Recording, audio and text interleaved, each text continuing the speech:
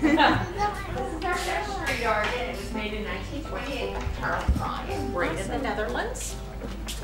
He's a famous organ maker who was actually German, but he moved to the Netherlands after World War I, and he started making street organs. Originally, it would have been on a three-wheel cart, just about as wide as the street organ itself, pulled by two men, pushed by a third. And then they'd stop at a street corner or a market square. One person would turn the hand crank, it's now on the wall over there, and the other person would pass the hat to make some money. In 1947, the people of Amsterdam gave it to the people of Holland, Michigan, in thanks for the U.S. helping liberate the Netherlands in World War II. That's really cool.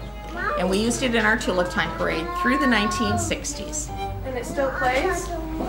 It does now. At that point, it got to where it really needed major repairs. And it was stored for many years in areas around town where people could see it occasionally, but they couldn't hear it. Okay. So finally, in the 1990s, they gave it a major restoration.